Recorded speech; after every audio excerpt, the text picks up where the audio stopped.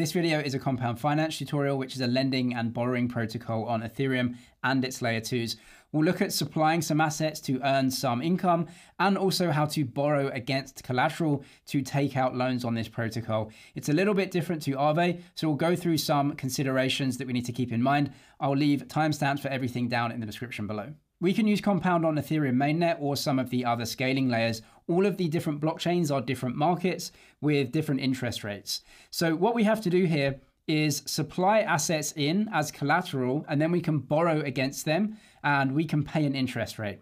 Or if we just have assets like a stable coin that we want to earn yield on, we simply supply it to the protocol and earn the yield that the protocol is giving at any current time.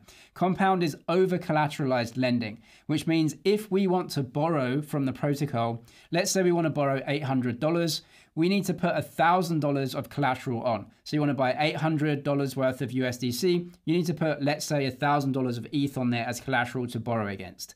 If we're supplying, it's not a big deal.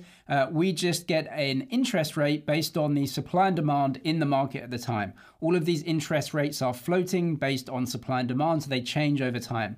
You can see the different networks here are completely different markets with different interest rates. So for example, on Ethereum, if you supply ETH, the net earn is 2.4%. And if you want to borrow, you borrow and pay 2.34%. On ETH, if you supply a USD coin, USDC, you get 8% in yield, although that changes based on supply and demand. You can see the utilization. So this means how much of the amount that can be borrowed is being borrowed. As this goes up, the utilization increases, therefore demand is higher, and therefore the interest rate paid will be higher. And you can see that that changes dependent on the blockchain. So each market is different. On Base right now, the net earn APR is 11% and the net borrow APR is 5.6%. And you may say, well, that's ridiculous. I can borrow at 5% and earn 11%. How is that even possible? If you click in here, Compound incentivizes many of these liquidity pools or these borrow markets with the comp token. So we can see here the actual interest rate that we're getting is 5.88%, but we're getting another 5% in comp tokens. So if we use this market and we supply in this market, we can get those comp tokens as an incentive and they will rack up here at the top. So I'm going to connect my wallet and connect any wallet that you have. If you don't have a wallet or know how to use them, I'll leave that for videos down in the description. But up here, once you've got your wallet connected, you'll see the comp rewards and then you can withdraw them as and when you want. Let's go over some details on how we supply and borrow assets on the protocol, because it's very different to how Aave works, which is you supply an asset, you have value, you can borrow against it. On Compound, the supplies and the borrows are split. So we have to know what we want to do first. So if we're just looking to supply an asset to earn a yield, we can do that very simply. So what we do is we go to the blockchain, we choose the asset that we want to interact with. This is ETH, USDC, this is bridged USDC. I recommend using the native version, but we're clicking on ETH. So if you have some ETH, you just want to put it into the protocol. You can see the net supply APR here is 2.42% with the comp rewards. So what you do, if you have some, you'll press supply ETH, you put an amount in. What will happen is that ETH goes in and you start earning this supply reward. Now, that collateral that you put in, you can't borrow against that because it's not supported collateral. If you want to borrow ETH, then the only collateral that you can use is this one here, which is CB ETH. This is Coinbase's staked ETH. Coinbase take ETH, stake it on Ethereum, they get the staking rewards. So should be exactly the same price as ETH plus the staking rewards each year. You would have to hold this, get this token, supply it in, you don't earn any rewards on it, that's just used as collateral to then go ahead and borrow ETH. So if I click this in and an amount, and just add that action in, you can now see that supplying that collateral into the protocol would increase my collateral value because it's a collateral asset, and it would allow me to borrow ETH here. If I don't have that in the protocol, I can't borrow anything. Even if I have ETH in here, it won't let me borrow against it because it's not a collateral asset. If we go over to USDC, it's the same thing. If I had USDC in my wallet, you could supply it, you earn this interest right here. However, if I wanted to borrow USDC, I can either put ETH or Coinbase wrap staked ETH in. So I could, add an amount here and add an amount of this one as well. I could approve an add and that will obviously go through. I just want to cancel this out. but we can see supply CB ETH. We can supply an amount of ETH. You can actually supply them in the same transaction right here. And you would put them in. And then once you have those collateral assets in, they can actually be borrowed against. You can see borrow USDC. So we're going to do that later, but for now, I'll just show you how to supply. Let's go ahead and supply some ETH into the protocol simply to earn a yield then. So we'd go to the network and the asset that we want to interact with. From here, press supply the asset. You have some in your wallet because it's green. So put an amount in, press add action. It's going to show you a preview of what's going to happen. So that's how much you would supply into the protocol. Notice down here, there's no collateral value. This is not a collateral asset. We can't borrow against this asset. We're just supplying it. So we can submit that transaction. And then from here, just check. Now, if you've never interacted with Compound before, then you will have to first approve the contracts with a transaction. It will take you back to the Compound page. You then have to press approve again, and then it will take you through to this. So I'm just going to confirm this, and this will supply ETH into the protocol. Now from here, what should happen once that's supplied is that you have that supply in the protocol, and you should be earning some yield from that. You can't borrow against this because it's not a collateral asset. You would have to then actually go through and add some Coinbase CB ETH if you wanted to borrow against it, but we're just supplying here. So that's gone through. You can see that the supply is 2.42% net. So I can supply more ETH if I want, because I have some more in my wallet, or I can withdraw that ETH. So withdraw, max, add action. That's the preview. We can submit that transaction and that will withdraw from the protocol. If you wanted to supply a stablecoin to earn the yield, it's the exact same thing. So you actually go to now the stablecoin market. You can see that even though I've supplied some ETH in the other market, this is a completely separate market. So right here, if you wanted to supply USDC simply and earn yield from it, get some USDC into your wallet, press supply. That would come down here and then you can supply that just like we did in the previous section with ETH. You would have a balance here and it would show you your net APR is around 14.68% right now. Now let's look at putting some collateral into the system to borrow against. So I'm going to borrow some USDC. What collateral assets can I put into the protocol to do that? These two supported assets. One is CB ETH and one is ETH. Which one should you use?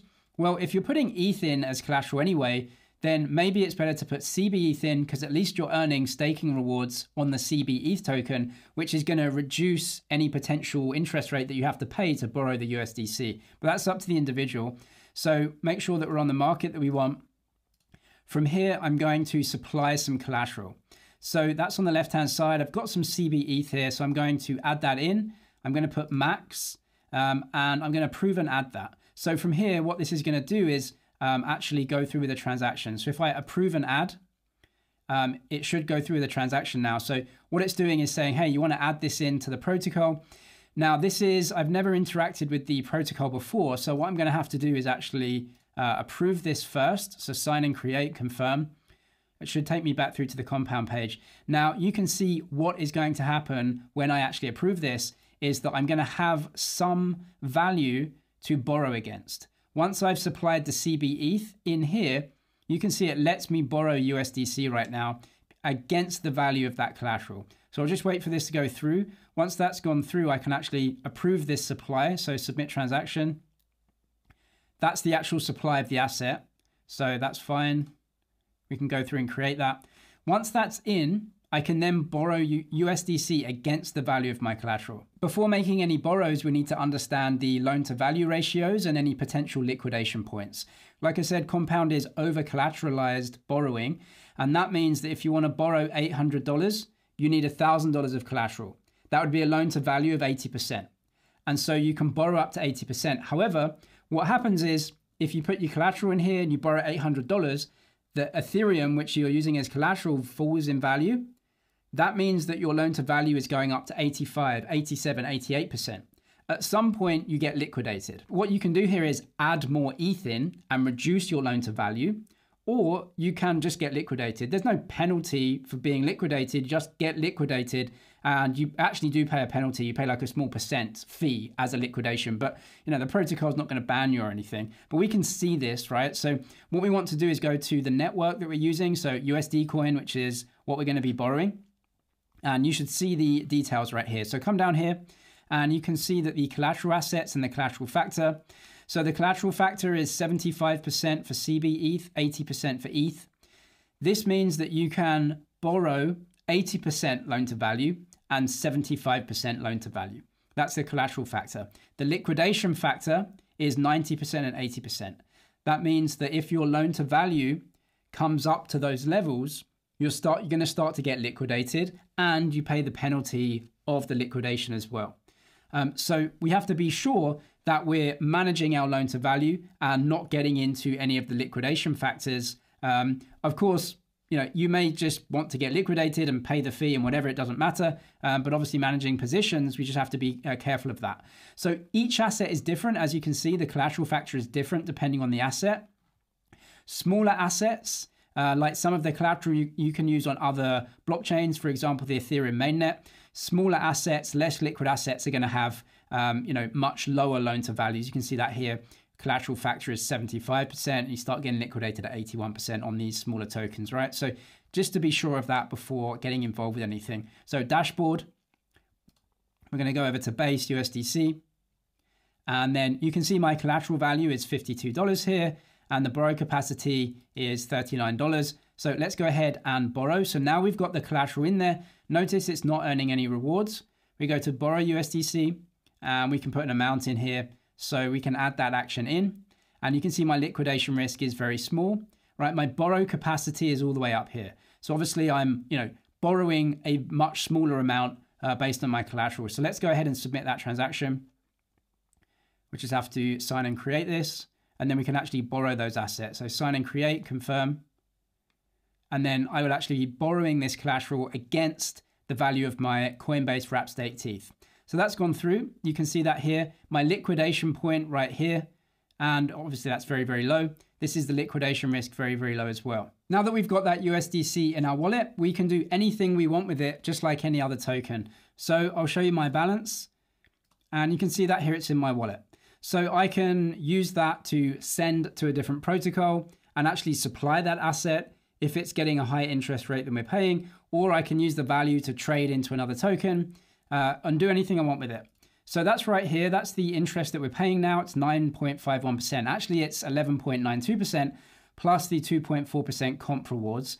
And when we want to come back and pay, it will be how much we need to pay back plus the interest. So you'll need to have that amount of USDC in your wallet to pay off the loan if you want to pay it down.